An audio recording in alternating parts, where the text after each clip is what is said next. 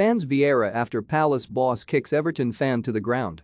Fans online are defending Crystal Palace boss Patrick Vieira after he kicked out at an Everton fan who goaded him after his side lost 3-2 at Goodison Park. Footage emerged of the Crystal Palace manager seeming to lash out at a home supporter who was part of a mass pitch invasion following the Toffees' comeback win. Asked about the incident, Vieira said, "I've got nothing to say about that, and users on social media have rushed to defend him, with one saying, 'Good on him.'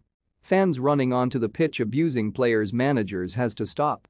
Others also defended the Palace boss, saying, "Patrick Vieira will get in trouble, but if football is serious about cracking down on pitch invasions, he absolutely shouldn't."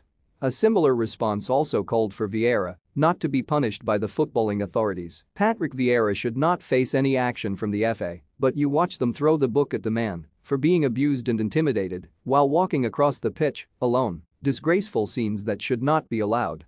Another said, "Imagine running up to, of all ex-pros, Patrick Vieira.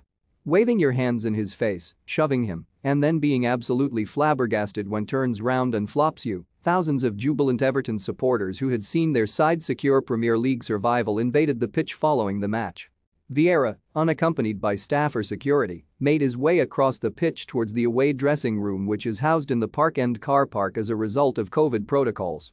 Footage on Sky Sports showed one fan goading Vieira with what looked to be obscene gestures, and the angry Palace boss reacted by lashing out, first with his hand, before kicking the individual who had approached him. Vieira was then seemingly shoved by another Everton fan before others stepped in to ensure the 45-year-old could leave the pitch safely. Everton manager Frank Lampard offered his support to Vieira following the incident. "I feel for Patrick because I didn't get to speak to him at the end because of how it all erupted for us," he said.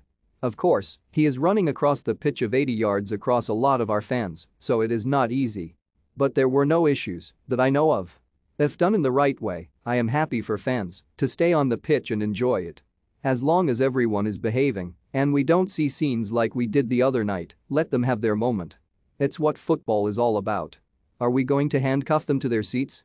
As long as they behave, no problem."